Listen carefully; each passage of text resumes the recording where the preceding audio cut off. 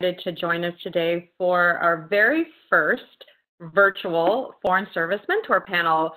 We really wanted to be able to allow students and just anybody that really wanted and then was interested in the Foreign Service and a career in the Foreign Service and were not able to attend Foreign Service Day this spring, to have some sort of opportunity to interact and speak and ask some questions to some amazing individuals that have very long careers with the Foreign Service. My name is Leslie Durham, and I'm with the School for Conflict Analysis and Resolution, and I'm one of four of the team that's going to be hosting this today: Matt Myers from Career Services, and Ludwig from the Schar School, and Erica Marquina from Global Affairs. So with saying that, I wanted to remind everybody that we're going to be recording this session today, and that if you have any questions, please write it into the chat. And at the very end of our mentors giving their short bios, we're going to open it up to questions at that point, and Erica is going to be monitoring all of the chat. The other thing I'm also going to ask is that when you write in the chat, make sure it goes to all participants, because if it goes to one specific person individually, they might not actually see it. So it's important to put the chat to everybody. And with that, I think I'm going to hand it over to our three esteemed guests, Mr. Paul Denig, Dr. Catherine Dobson, and Ambassador Lisa Kubiske.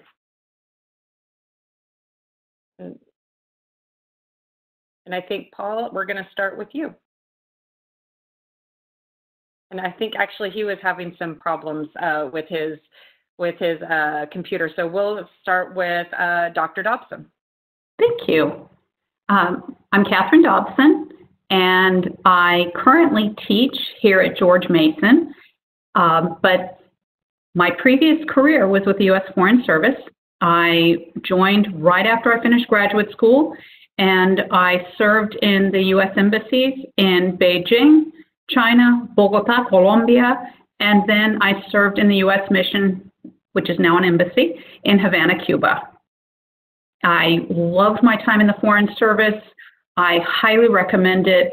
It's a great group of people to work with, and it is always challenging and always different. So I will keep my description short for now, and I will pass the floor to the esteemed ambassador.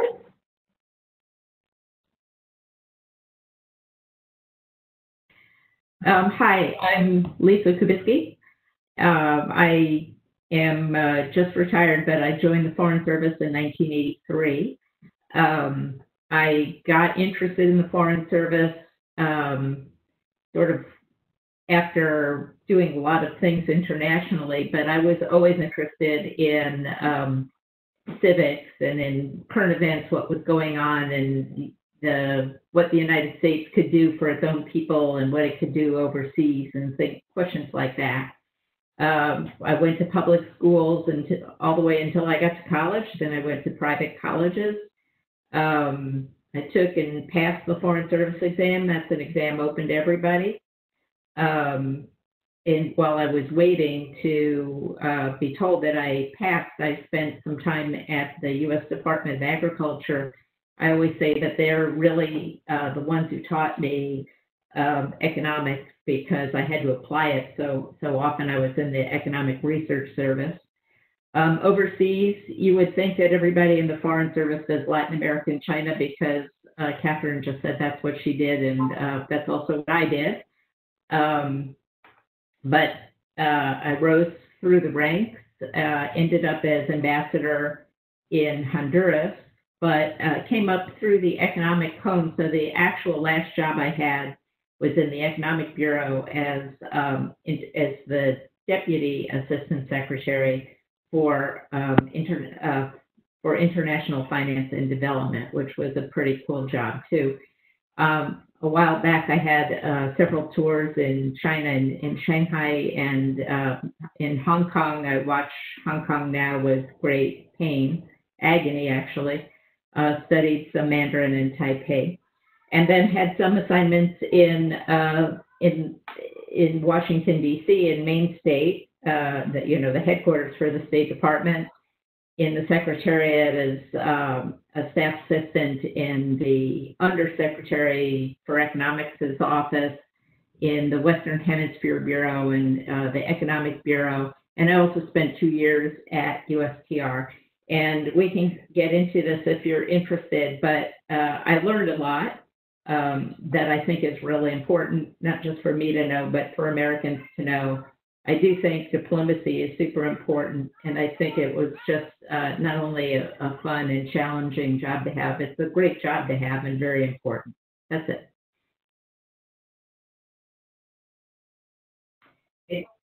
Hey, Paul, I'll ask you to come on in now. We were waiting for you to come back. Okay, thank you very much for your patience. My name is Paul Denig, and I would say the origins of my interest in the Foreign Service as a diplomat go back to my childhood. My father was sent by his company out of Pittsburgh to Switzerland, so I grew up in Switzerland for 7 years, and met my father's international business contacts, and I thought they were really cool and interesting people, and they always taught me a little bit of their language as well. And then when I went to college, I specialized in history and German literature. And then in graduate school, I specialized in European public diplomacy.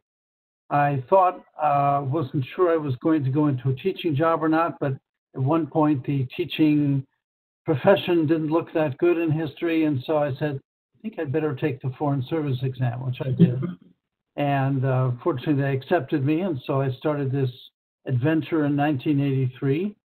Overseas, served 3 times in Yugoslavia, and as it kept getting smaller. Then twice actually just once in Germany, but at 2 different posts, Hanover and Hamburg. And then concluded my last overseas. I had an assignment down in South Africa as well, Durban, South Africa. And each one of the assignments was fascinating and interesting, both for the country and its issues, and of course for the people with whom I was able to work. My specialty throughout my career was public diplomacy, and I found that was a sort of a perfect match for me. It combined the intellectual challenge of trying to convey U.S. policies and their context with extensive interpersonal contacts. And that was both exciting and challenging and just a lot of fun. After 25 years in the Foreign Service, I converted to the Civil Service and worked in that capacity for 2 more years for the Department of State, running an office that had 40 employees and a budget of $5 million. As I think back on it, I think it was the perfect career for me, and I wouldn't trade it for any other. Thank you.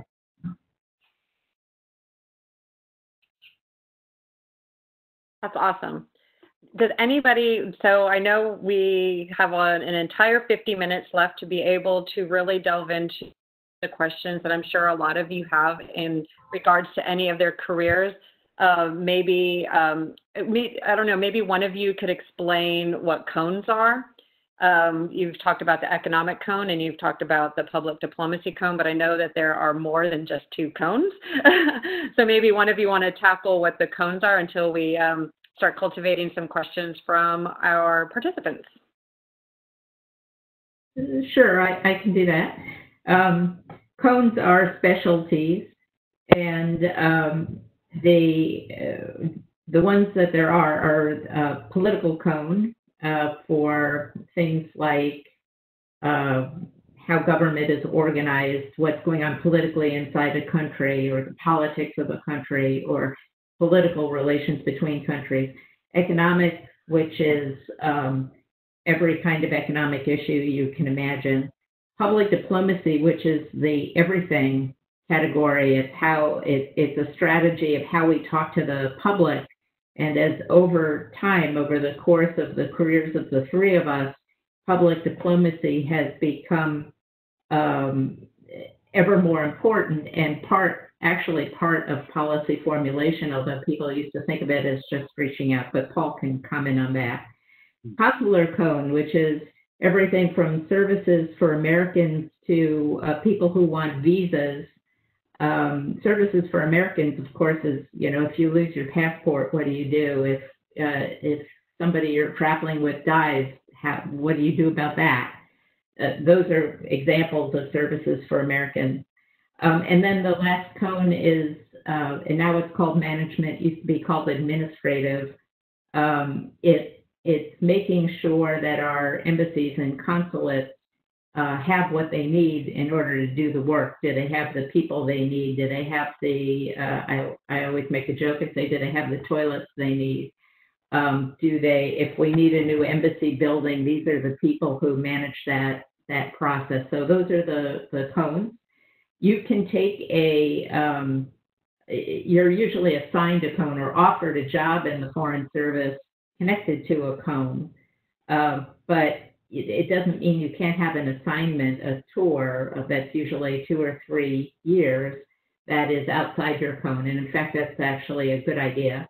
And then when you first come in, you almost always will do a consular tour, partly because they need it for staffing and partly because it's good experience. So you'll end up with experience in a few areas. So as you move up, that's actually a very good thing when you need to supervise people who work in different areas. We actually have a question from, and pardon me if I completely mess up your name, Laurel, wants to know if you can decide what cone you want, or are you, can you elect the cone, or are you basically told which cone you're going to be by somebody else? I'm not sure I know the answer to that right now. Maybe somebody else does. It used to be you would say which ones you were interested in, and they'd put you in one of them. My understanding is that under the current exam system, the applicant indicates pretty early on which cone they want to apply for. And then everything that they're then given in terms of exam material is geared in that direction. And let's say you do opt for the management cone and they conclude you don't have enough experience in that area or academic background or whatever, they'll say, sorry. And then the next time you take the exam, you can opt for a different cone and see if it works out better.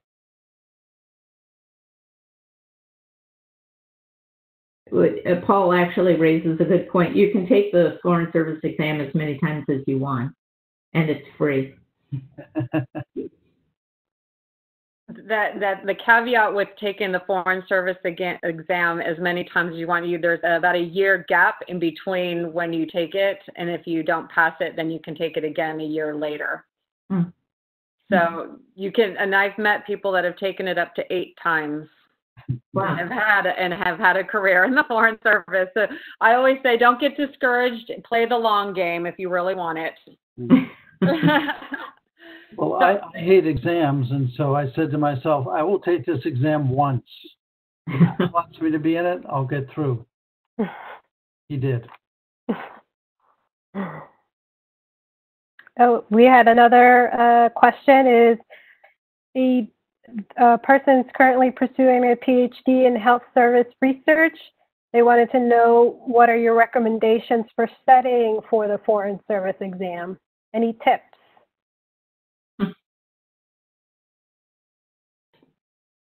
Well, I think the 3 of us took it quite a long time ago, but the advice always used to be read some of the better newspapers that also cover international news. New York Times, LA Times, Washington Post, Atlanta's, Journal-Constitution, or I got that name mixed up, and in Chicago as well. Read some of those papers every day, or The Economist, and make sure you can read a bar graph or some sort of graph, a simple one, pay attention to how governments are organized, know just a little bit about government structures, and I don't know, my husband used to call it trivial pursuit, but the rest of it is fairly common sense of, how would you handle this situation or how would you handle that situation. Also, be sure you can write clearly and express yourself clearly and kind of to the point. But in public health, I think that's what you said you were studying.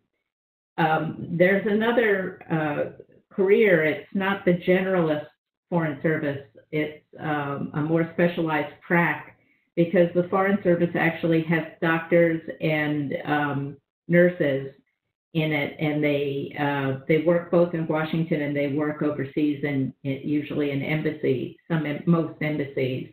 And so that's another path you could pursue.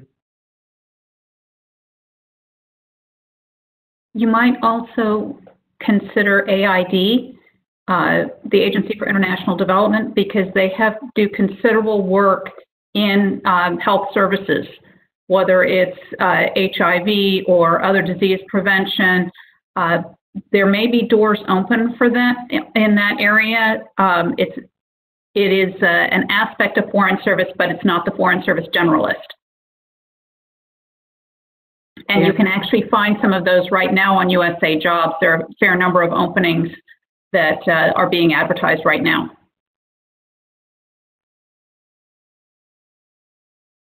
Maybe I'll just add one other tip. In addition to the traditional written exam with its questions, part of the examination process now involves writing several essays. And it's my understanding that it's okay for you to have a trusted friend read through what you've written and see if it makes sense. So if you do have a friend or a former mentor or whatever who is a clear thinker and has good control of the English language, you might have them take a look at your essay and see if it's as good as you want it to be.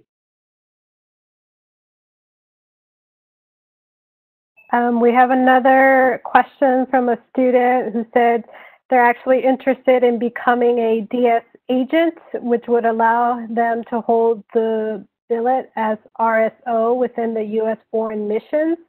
Is the Foreign Service exam still necessary for RSOs?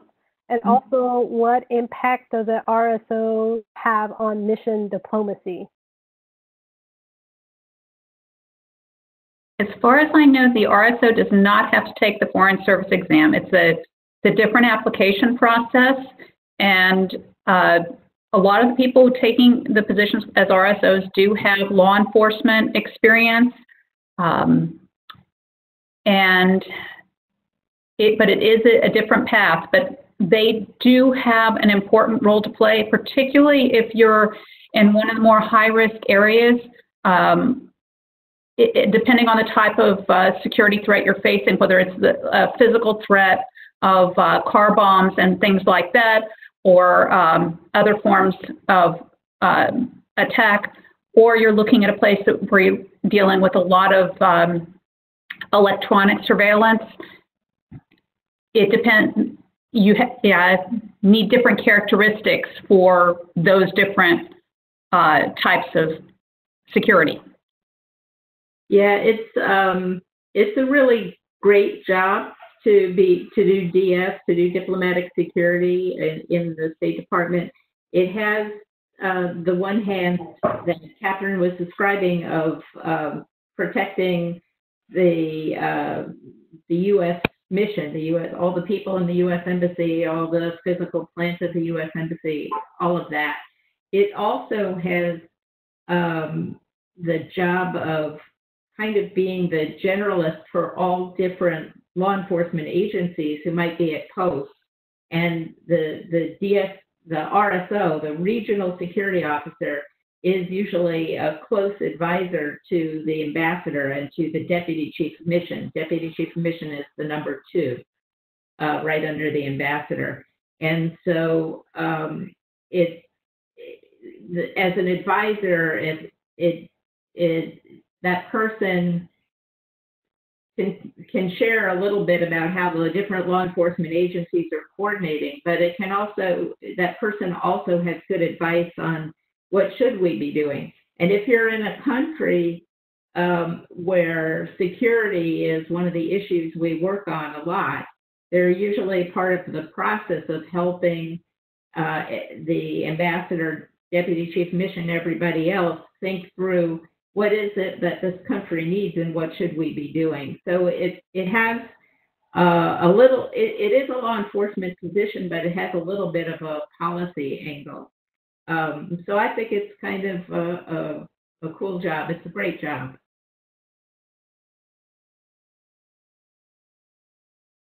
And we have another question. Is there any requirements you need before taking the exam? No. I mean, you have to be able to read and write in English, but because the exam's in English, but you don't need a degree. They don't really care whether you have a degree or not if you can pass the exam. Of course, if you have a degree, it might help, but you don't need it. And then maybe you have to, my colleagues can answer, do you have to be an American? Maybe you have to be American. You do have to be a U.S. citizen. Yeah. And along those lines, someone else was asking if there was an age limit for taking the exam. I think it may be 55 at this point. And the only reason for that is they do want you to serve a certain number of years after you get accepted. So it's pretty wide open. Here's a fun fact about that. When I started first learning about everything foreign service, the diplomat in residence at the time in DC had told me that the average age of the person entering into the foreign service was 32. So it really runs the gamut everywhere from, the early 20s all the way up into mid 50s. So, yeah, that's true. Not all that many 22-year-olds, in other words, people right out of college, pass the exam. Some do. The ones who come in around in their 30s, they tended to have done all different kinds of interesting things for a few years. Then that experience is helpful to them, both for the exam, but for later on too.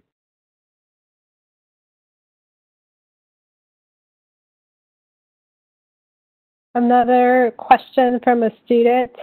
They said, as a Puerto Rican, I would like to go into Latin American foreign affairs.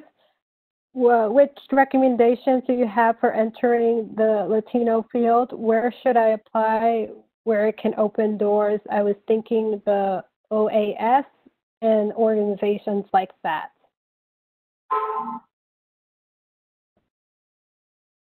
Catherine, do you want to take a shot at it? I'll let you go first. Okay.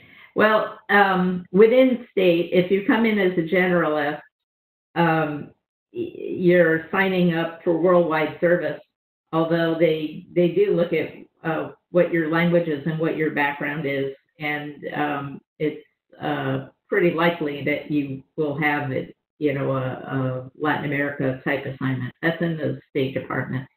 Outside the State Department, there are all sorts of organizations.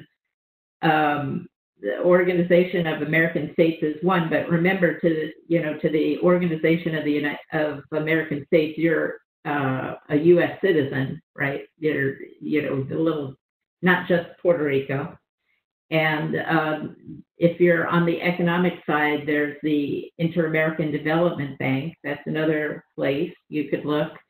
There is every kind of non-government organization, think tank, like the Dialogue. It used to be called the Inter-American Dialogue, or some that are a little more politically skewed, like WOLA is another example of one. But almost every organization has some sort of Latin America group in it. I mean, there's also the Pan American Health Organization, And of course, as Catherine mentioned earlier, the U.S. Agency for International Development. So these are some of the examples, but you have many, many, many choices.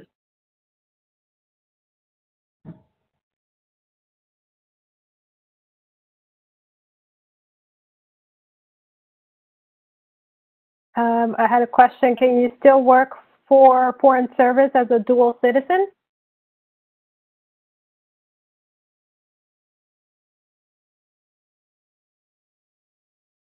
I don't know the answer to that question. You could probably find the answer on the State Department website, but I don't know the answer to that either. I have a number of friends who are naturalized citizens who became Foreign Service officers, but I do not know whether they maintained the other citizenship. Thank you. And we have another question from a student. Would you recommend going through graduate school first? I want to enter the Foreign Service. I have been learning Mandarin for several years, have passed several practice Foreign Service exams. Does graduate school help your entrance placement in the Foreign Service? What should I have on my resume to give me the best chance of working in for the U.S. in China, Southeast Asia? Well, there's always a high demand for people who speak Mandarin and can work in China. In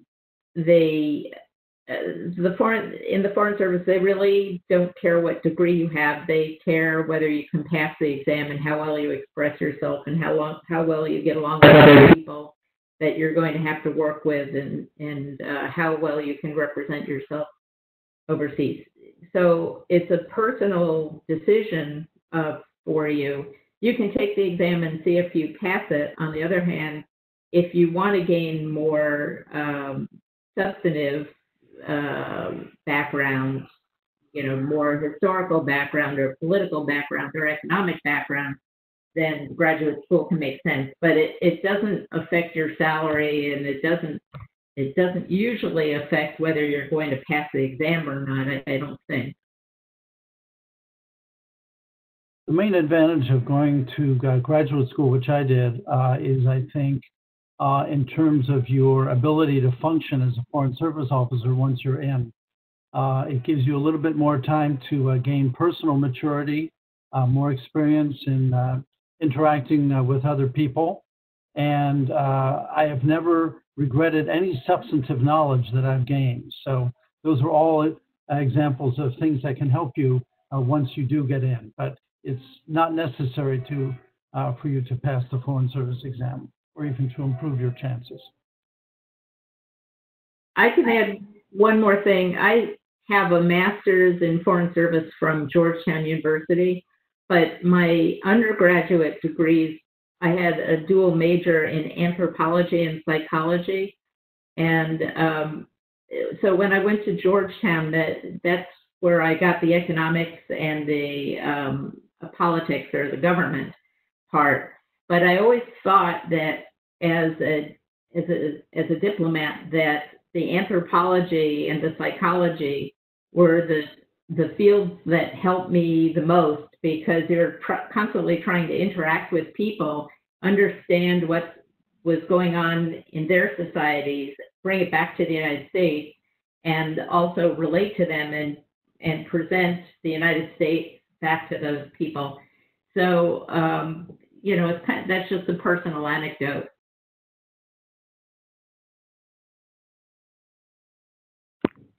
Another question from a student said, many times it feels like you need connections or a network to get a job in Foreign Service, but do you just take the exam? You just take the exam. I took the exam twice. The first time I was a senior in college, and I took the Foreign Service exam, the GRE, and 5 3-hour finals in the space of a week. Yeah, that's a little much. Most of you have just gone through finals. Imagine if your 3-hour final really lasted 3 hours. That was what I was dealing with. But I didn't pass that first time. And I went to graduate school, and exactly 1 year later, I signed up and took the Foreign Service exam. And at that point in time, I was in Georgia, and I didn't know anybody in the Foreign Service. I took the exam. My scores across the board went up 20 points in every category. I passed in all the different categories, except economics, which had been my undergraduate major, which is really funny. I think I must have overthought the question.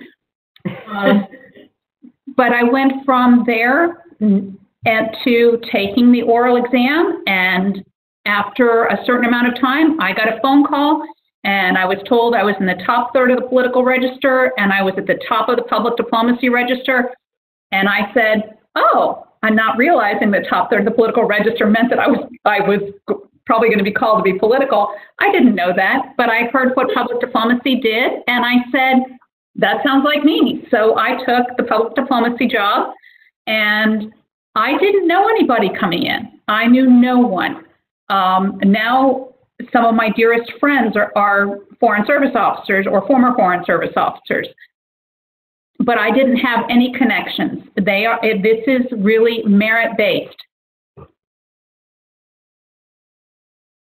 Point out. And I should say something else too. You probably can't notice, but I only have one hand.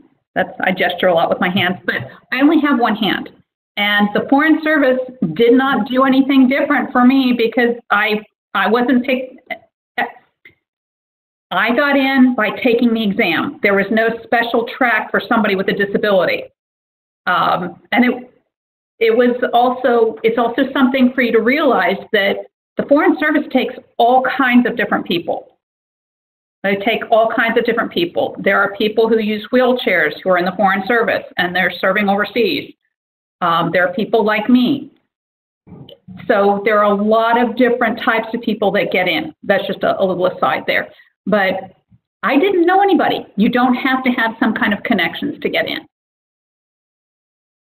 I wanted to mention, just in case, before you guys hop off this in a little while, if you're on Facebook, to really join the DOS Diplomat and Residence DC Metro page, because Yolanda, who is right now the Diplomat in Residence, she hosts a lot of kind of groups for people that are interested in joining the service. So some of these questions you can ask there. She'll have test dates, like how to practice tests, or meetups for a lot of people that are interested in joining the Foreign Service. And you have a direct link to the Diplomat in Residence to ask specific questions that maybe, because I notice a lot of people have very specific questions to their own situation and their own kind of desires.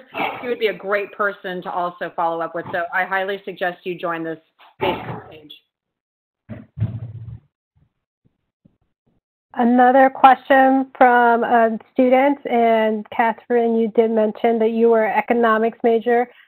Do you have degrees that are typical related to foreign service, such as economics and international relations?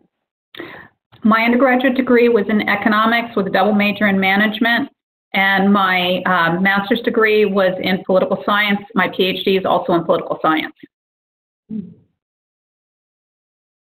But there are people who major in all kinds of different things. One of my dear friends was all but dissertation in comparative literature. So people study all kinds of different things. I'll tell you, just with my years of, I am not Foreign Service, but my years of doing this and meeting so many wonderful people that have served, there's been people from all backgrounds, walks of life, different career paths, maybe switching. I've met teachers that decided they didn't want to be teachers anymore and they wanted to join the service. I've met people that were nurses. I've met people from former military, you name it. I don't think necessarily, like Dr. Dobson said, that it matters what you study. I think it really all comes down to what are your characteristics that the service is looking for at the time when you are taking the exam, and also being able to, when it comes to, because I think Paul mentioned this a little bit prior, the narratives, there's these 6 narratives that you'll have to take, and they just redid this part of it, and I think you alluded to that this last year. And those six narratives are actually being kind of pegged up against everybody else that are taking those same narratives at the exact same time. So how is your narrative going to be the most interesting and the most unique, and how is it going to stand out? Because everybody's going to come with really interesting stories about whatever prompt they're going to give you. So how does yours look, you know, that much more intriguing for them to get you to the oral exam process? So, but I think going back to, I think it really doesn't matter what you study. I think it matters more about what you know as far as international, like all of the current events, like you said.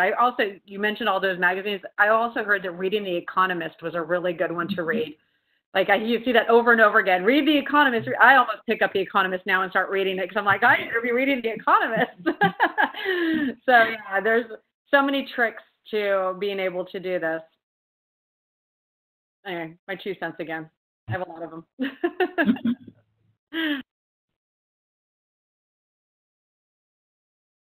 And Ambassador and Mr. Denig, what was your degrees in?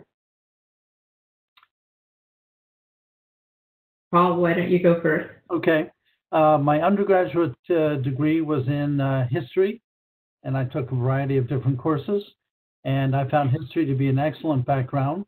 And my other major as an undergraduate was German literature, which I dearly loved. And then, as I say, in graduate school, I got a master's degree in European diplomacy, and then was an Alba dissertation specialist in European diplomacy as well. Wow. Okay, so my undergraduate double major in anthropology and psychology. I actually thought I was going to become an archaeologist at one point. And then I had a certificate, which was the same as a minor in Latin American studies. And then for graduate school, it was a master's in foreign service, which was about a year of government and a year of economics, or politics and economics. Within that, they had, at the time, they had some different specialties. So mine was economic development, which was a little bit more on the economic side. Thank you. We have another question from a student. Which has been the most challenging part of foreign service, your experience, and which has been the most rewarding part of being in the foreign service? I think the most challenging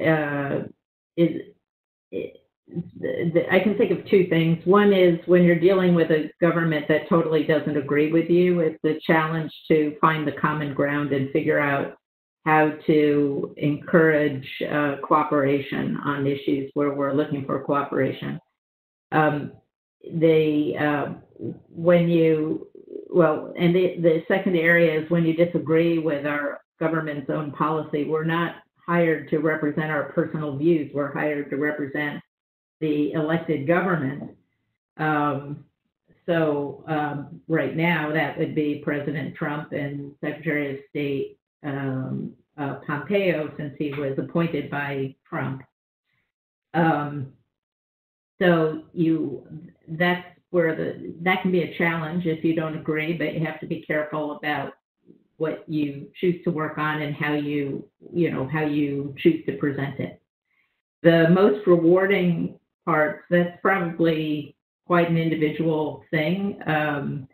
In my very first tour, I ended up coordinating search teams after the Mexico City earthquake of 1985, September 85, where there were a couple of earthquakes actually.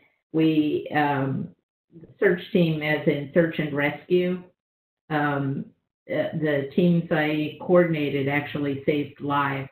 And there's been nothing that has matched that in personal satisfaction of being able to save lives.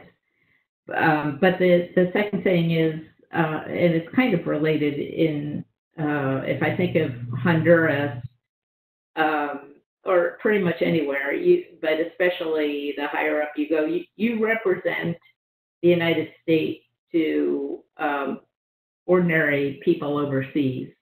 And the way you act is, sometimes what the main thing they know about the United States, or it might present a different image from what they thought about the United States. And that is also very rewarding. So the personal interactions I found really, really enjoyable and stimulating.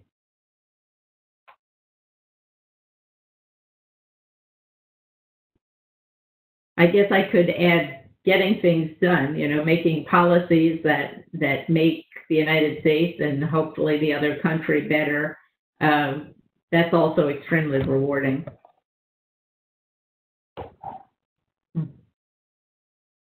Paul, do you want to say something? Sure. In terms of the most challenging, I'm going to, I have two examples, and I'll point to my experience in Sarajevo, in Bosnia, in both cases. The first time that I was there, back in the mid-'80s, was at a time when Yugoslavia was still communist, and the U.S., of course, the leading capitalist country. And the official policy was very standoffish toward the United States. We were the running dogs of imperialism.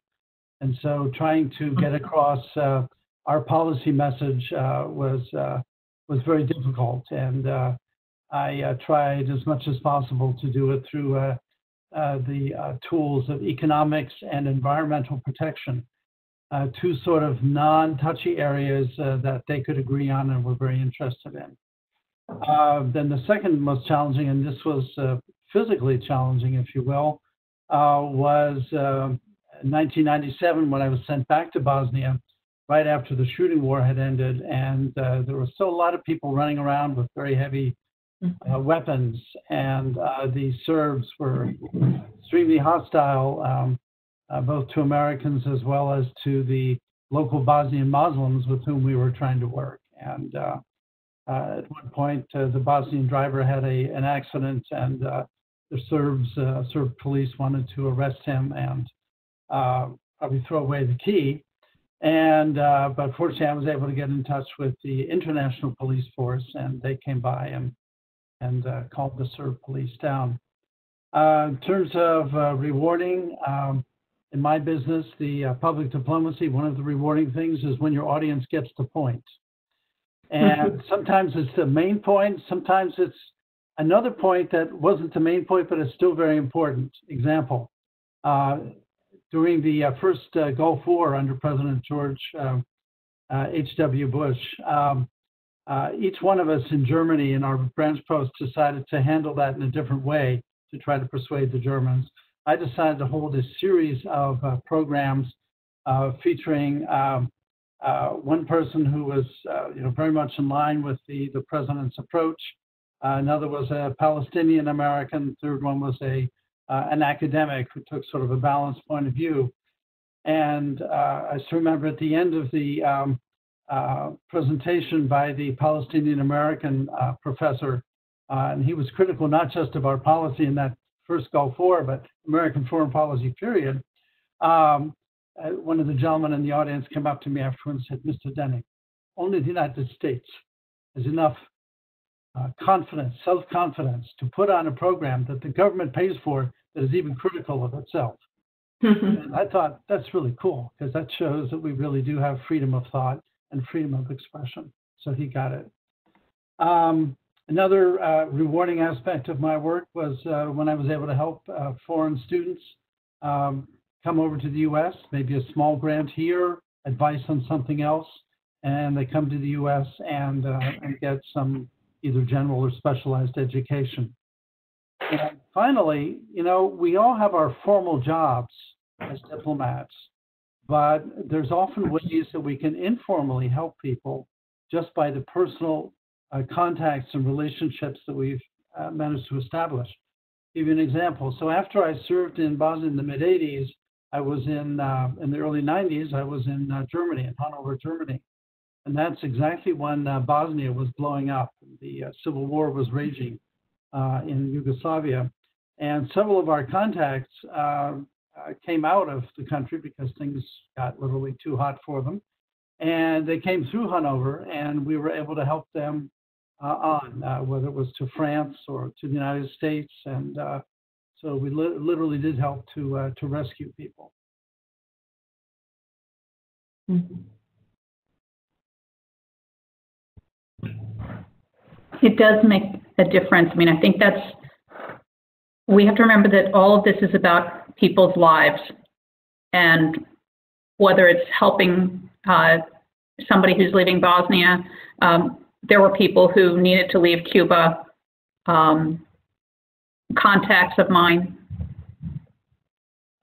whether, somebody who had just been imprisoned for defying the Cuban government and was kept in solitary confinement, and then was given 24 hours to leave the country.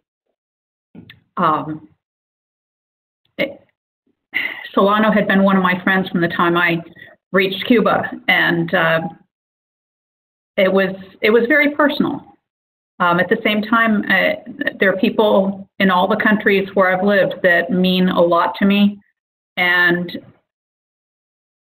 I have the memories, and I can think back and the extraordinary things I was able to be a part of, whether it was being involved with the resolution of a migration crisis out of Cuba in 1995, where many, many people had been lost at sea, and working, actually collaborating with the Cuban government for the return of rafters who were picked up at sea, and being there for the first time, a Cuban Coast Guard cutter, a U.S. Coast Guard cutter came into Cuban waters since the 1950s. It was extraordinary. It was extraordinary to be able to be part of that. And I think, one of the things you're hearing from all three of us from our different places and our different jobs is we all had extraordinary experiences. Mm-hmm. Yep. Thank you. Another question from a student. Did anyone have family while serving? I read it that is challenging. Yeah, I had a husband. In fact, he and I agreed to get married because the Foreign Service covered more of the expenses and gave bigger living space to married couples than singles. And then we had two children together. I also have a stepdaughter, but the stepdaughter stayed in the U.S. with her mom. But it's challenging and rewarding too. And every family situation is different. It's very, very individual. When my husband and I entered the Foreign Service same year as Catherine, there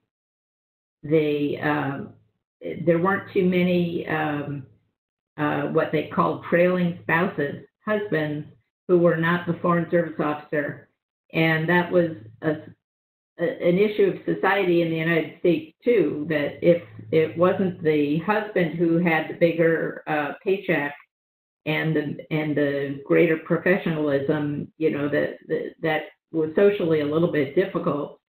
So there was an adjustment. You need, in that case, I needed, and I had a husband who had enough inner strength to deal with that and know that we were doing the right thing.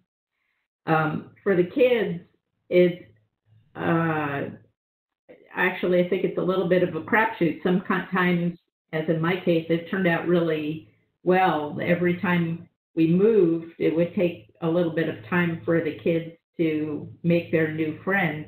So they always had a period where they were they had each other. And that seems to have strengthened their relationship over time. So they're very close now, even though they don't live in the same state. Because they had these times at the beginning and ends of tours when they were where they were depending on each other. and we're very close to them too. But it doesn't always work out that way. Sometimes the kids hate each other, and then it could be worse.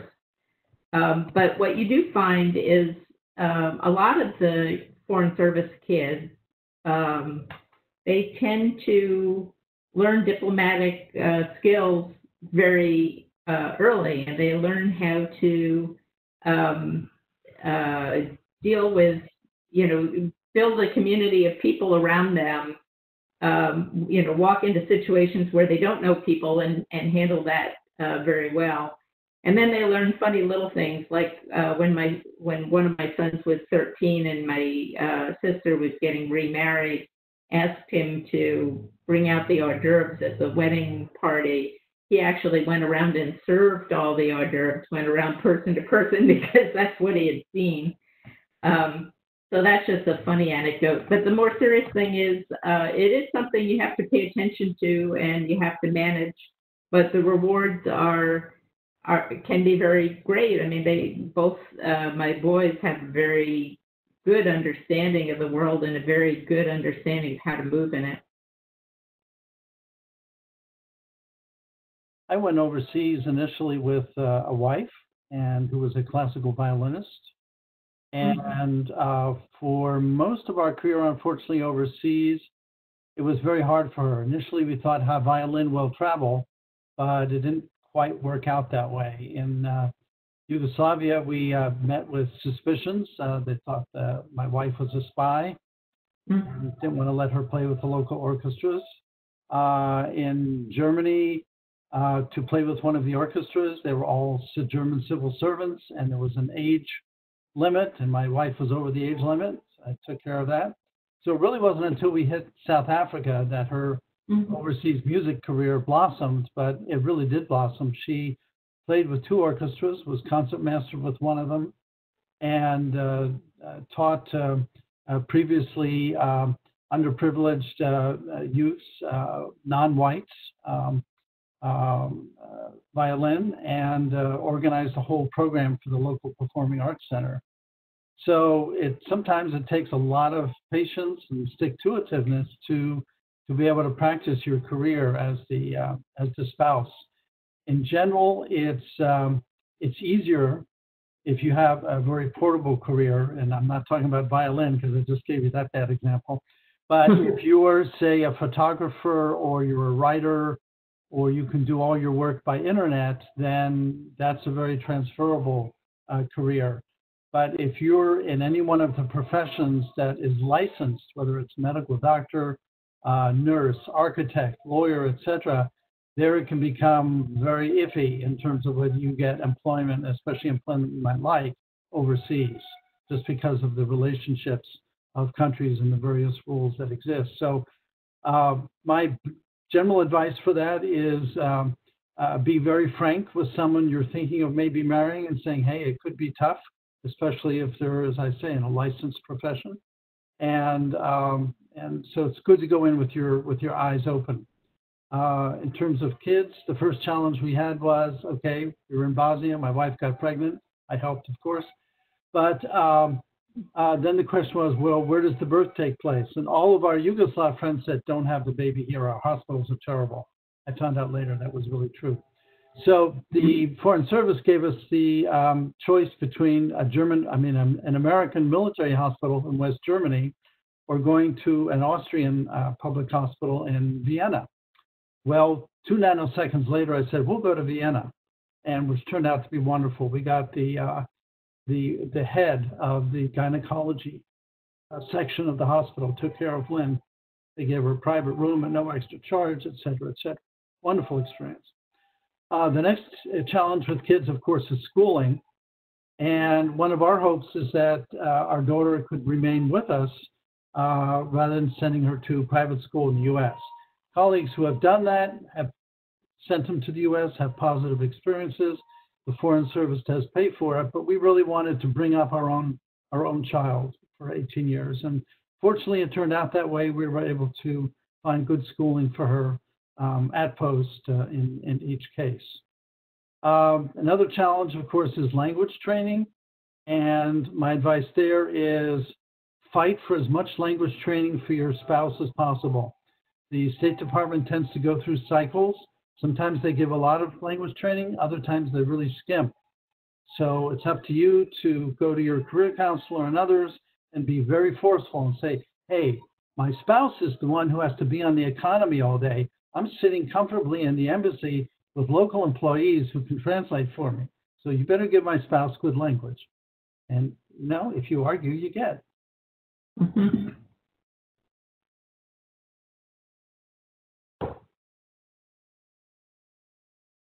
And I was single. That's easy.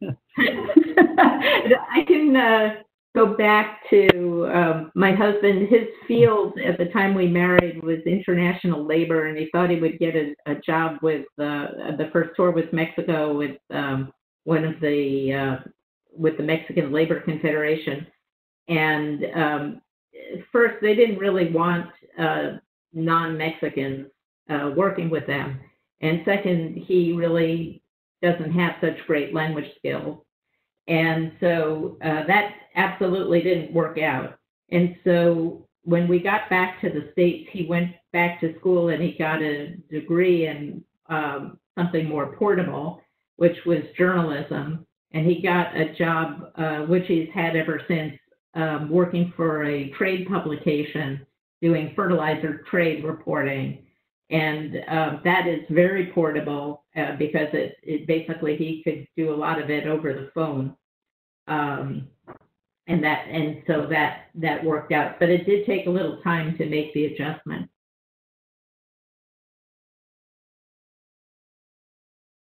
Well, we have time for one more question. If anybody has, or if we have some closing thoughts. Maybe I think we've actually answered all of the questions that were in the chat. So we have a couple of minutes just to wrap up, and if there's any final thoughts maybe from the three of you that you want to, your last words to impart to the group. And I also wanted to, before I let you guys go, if anybody has any questions in regard to any one of our panelists, please let me know if that is something that you need, if you have a question, and then I can forward your information to them. Or if they would like to give me their email address, then I can put it out and you guys can do it directly. So whichever you guys want to do. Oh, and actually somebody just asked a question. Is the Foreign Service a part of the military? No. No. I'm like, I can answer. I'm actually a military spouse, so I can answer that one. But yeah. In fact, I'll share with you, when I was out in the field overseas as a public diplomacy officer, I was sometimes, particularly in communist countries, suspected of being a spy, part of the CIA. And so I explained to them very simply the difference. I say, we do the exact opposite. The CIA collects information and we distribute it. Simple enough that they got it. I do have some final thoughts if we still have a moment. Yes, please do. When you go overseas, whether you go with the State Department or some other way, it teaches you what people think of the United States, at least people in that country, and where the place of the United States is in the world. And that's a very important thing, because if you live only in the U.S., there's so many Americans who don't have that awareness. It also teaches you in a very personal way, what is it that we in the United States value? Who are we really? And because you're constantly putting that out, both because it's just you personally, but more importantly, because it's you as an American. There are a lot of lessons for the United States. I learned everything about crisis management by working crises overseas with the team from the U.S. Agency for International Development, things that are incredibly useful here in the United States, like what you do if there's a flood or a famine or an earthquake or a pandemic for that matter. And then you get a lot of management leadership skills that serve you anywhere, anytime. So the diplomacy is incredibly important. Our most enduring relationships. They're ones that are built on mutual interest, and finding that common ground is super important. And for at least the years of the careers of the three of us, we always modeled the U.S. overseas, and that was a model that many, many, many people in the world looked up to, and that was gratifying to know. Plus, it's fun.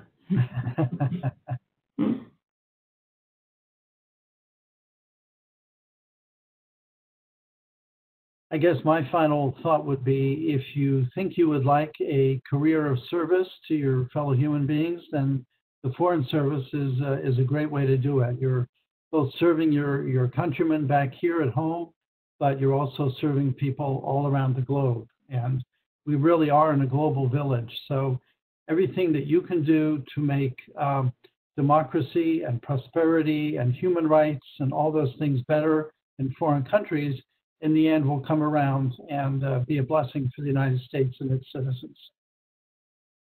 Mm-hmm.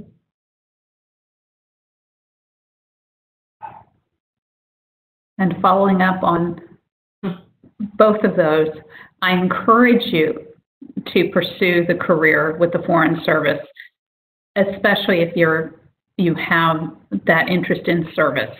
It is not always easy. There will always be difficulties, but it is a valuable service both to this country and to people in other places.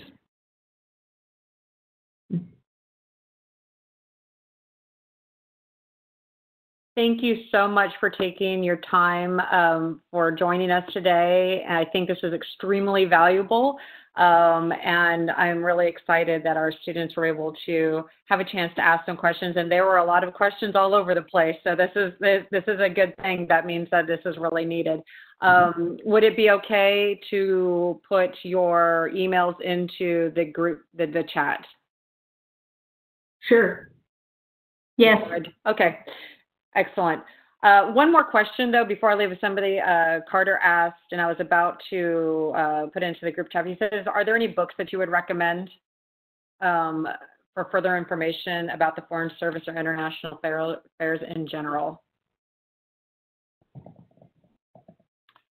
The American Foreign Service Association, AFSA, has put out several books about what it's like to work in a U.S. embassy. So if they were to look up AFSA, AFSA publications, they would find those, and that would give them a lot of good nuts and bolts information about how it is to be a diplomat overseas. In addition to that, I'd recommend perhaps memoirs of our ambassadors over the years. Yeah. Georgetown University also publishes from time to time a book called Careers in International Affairs, I think it's called. I was in it one year, and it's chapters written by people in different aspects of international affairs on what that career is like. So that would be another good idea. But, what I did before going to each country I went to was to try to find books about the country, and sometimes it was a straight history book.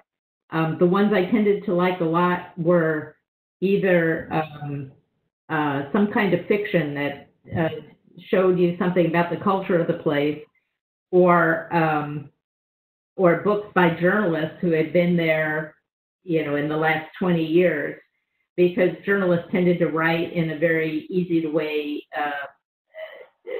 to absorb. So that was sort of country specific or region specific. Would you guys mind? I have Paul's email up there, but I don't have Dr. Dobson's or Dr. Kubiske's right. I think you could say it, and then I can just write it in. So, oh, you did? Okay, perfect. It's lisa@kubiske.org. Lisa Kubiske. At kubiske.org. Okay. Perfect. Thank you so much. If anybody has any further questions beyond this chat and about anything related to what we might be doing in the fall, we're going to hopefully host a networking night if everything goes to plan.